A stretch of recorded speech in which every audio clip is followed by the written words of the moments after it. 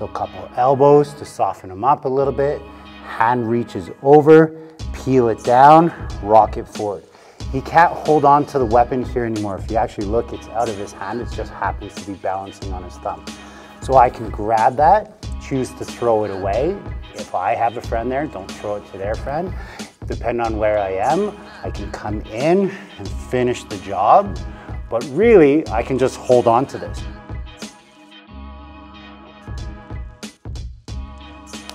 All right, let's talk about, we're on the ground, but now we are dealing with a knife or a weapon that comes into play. We're still gonna start off with our basics, okay? He's in side control. I'm bridging into him to shoot my butt out or shrimp out to get my bottom knee in so I can start my escape. It's at this point here that if he's smart and he's really intent on doing some damage, that now he knows he's probably gonna be in some trouble before I get back to my feet.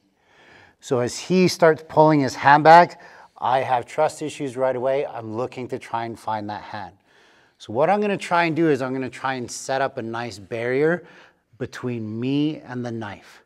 Okay, so as he pulled back, my knee came up, my hand's over here. If he tries to stab, try to stab, please. Yes, right? I'm here, and now I'm grabbing. I want you guys to death grip this as much as you can, holding it as tight as you can. You can be pushing out through here, okay? Just like spider guard or modified lasso, I'm in nice and tight, I'm holding this. So what I'm gonna do is I'm gonna use the pressure I have on the knee here and on this knee, and I'm gonna reach this hand underneath. I'm gonna pull my body in nice and close, and I'm gonna shift my weight in that direction. In order for that to happen, I have to make sure to be pushing this way. That's gonna displace the center of balance to come closer to my center, and now my body can take the weight onto this leg. That makes it very easy for me to follow. Okay, when I get this, I'm getting into this position when I come over. Notice that nice look on his face right now? That's because I'm grinding my shin into his forearm, okay? It's ideal, yeah, you can see the marks right there, if I slice right through. But that's only just a pin, so it gives me a chance to control and switch my grip. Now, if you feel like you don't want to switch the grip at all, totally okay. But that leg will definitely give you a little bit more assurance. I don't want to stay here for too long. So what I'm going to do is I'm going to pivot on my knee. So when my knee comes in, I'm going to pivot, replace, and if I got some good jits on me, I'm going to bring that knee over and control this side as well. If that doesn't work and I'm just like this, I can always pin that down and come to here. But I want my leg and my hand doing the job. My leg is controlling his body, my leg is controlling his arm, my hand is controlling his arm. This gives me a chance to finally do some damage. I can try and render him unconscious. Punching, not bad. Gonna hurt your hand, maybe not be able to go to work the next day. Throw some elbows.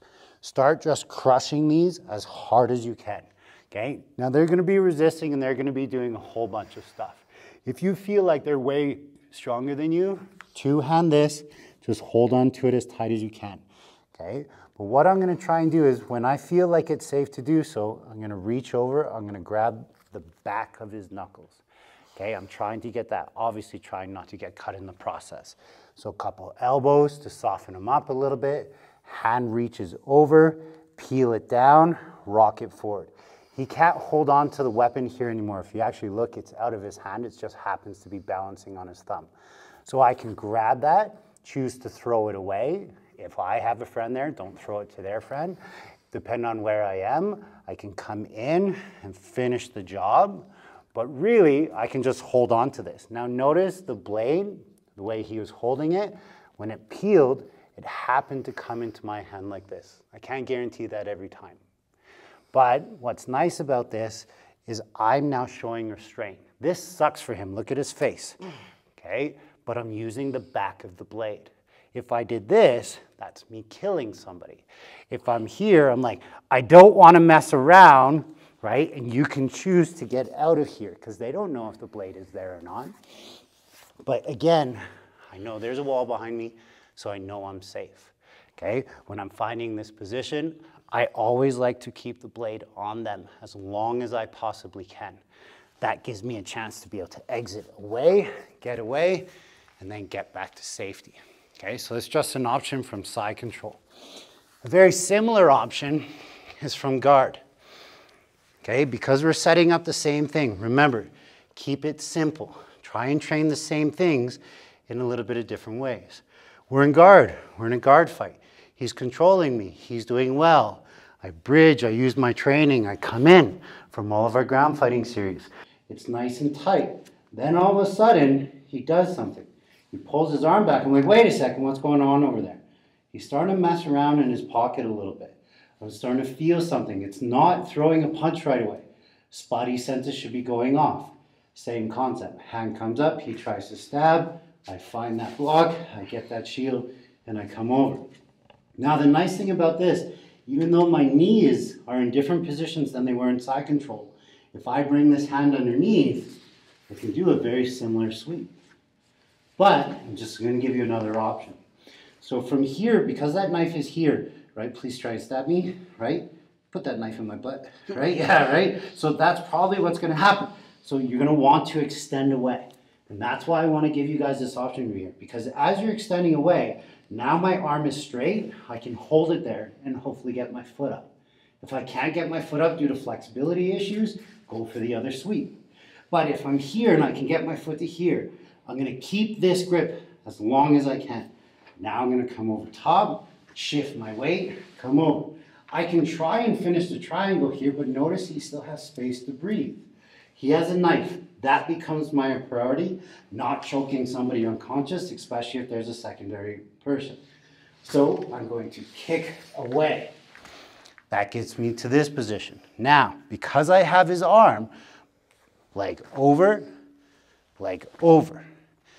look where I am. I have control. I'm pinning an arm. I'm pinning an arm.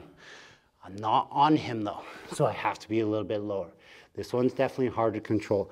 I don't mind holding on to this and getting a real nice grip. What I did there is I tucked my leg under his arm. That gives me a stronger position to be able to smash, right? See how he's worrying about his face now? He's not worried about the weapon. Same concept. Come over, stretch the arm out as much as you can. Peel, pull. Notice I did it different than last time. So now when I grab that weapon, I don't like this. I'm gonna throw it away to where I need to go, right? So I'm here, I'm controlling, I'm just gonna keep smashing a whole bunch. What I love about this is watch how I get out of here. Hand on face, knee pivot, and I'm gonna go to like a north-south position. Hand on face, knee pivot, and I'm away. Hopefully that gets me back to my feet, gets me away from the weapon, and gives them a little bit of punishment. Now, my rules of engagement may be a little bit different than yours. Everybody should be a little bit different. When a knife comes out, a whole new thing comes into the equation. These are just options to get you back to your feet and back to safety. What you choose to do with the weapon and the knife is up to you.